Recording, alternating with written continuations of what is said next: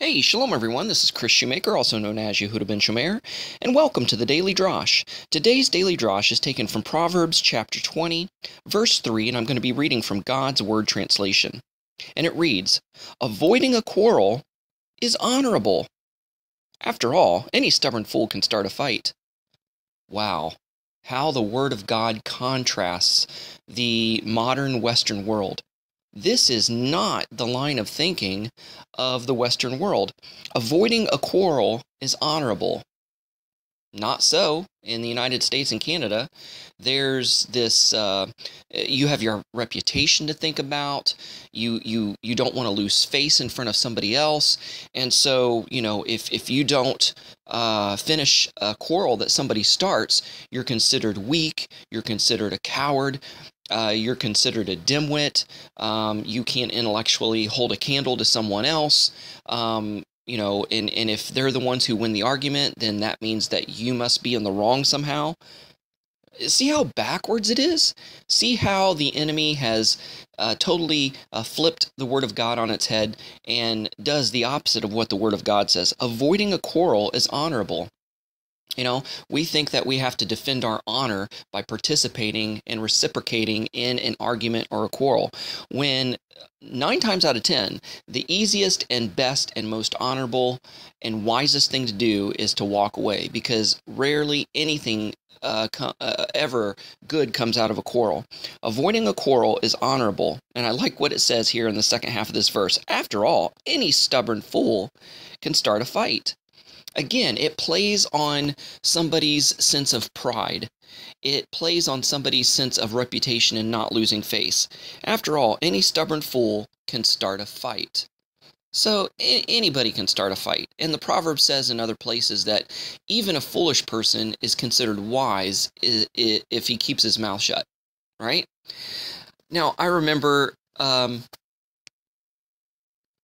daughter, of all people, tried to win an argument with me because she wanted to do something that I know that her mother wouldn't approve of.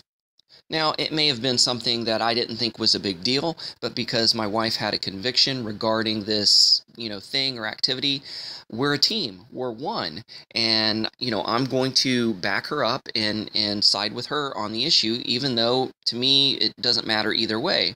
And so my daughter said, "You're just agreeing with mom because you're afraid of mom."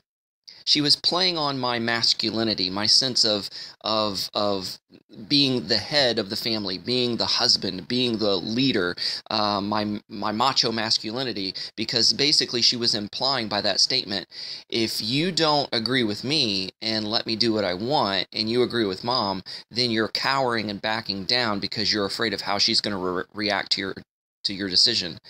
And I laughed because I knew the teenage manipulative tactic that she was trying to do. But if I was in the flesh and in the Western way of thinking, I would have pulled up my belt, took a deep breath and said, "Well, yeah, by golly, you're right. I'm the man. I can put my foot down and I have the final say in everything." And, yeah, my wife and I would have eventually gotten in an argument because I let my pride take over. But I told my daughter, I said, "No, I'm not afraid of your mother.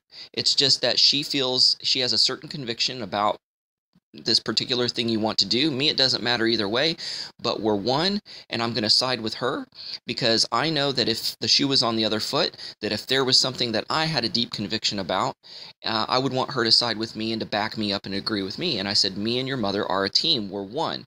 We're going to always agree with each other and side on the same thing, regarding issues concerning you." So I said, it has nothing to do with fear. It has everything to do with avoiding an argument and honoring and respecting someone's particular convictions about an issue.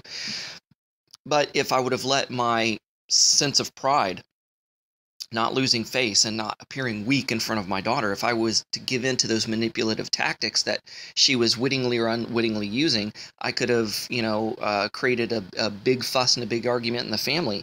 It says avoiding a quarrel is honorable. After all, a stubborn fool can start a fight.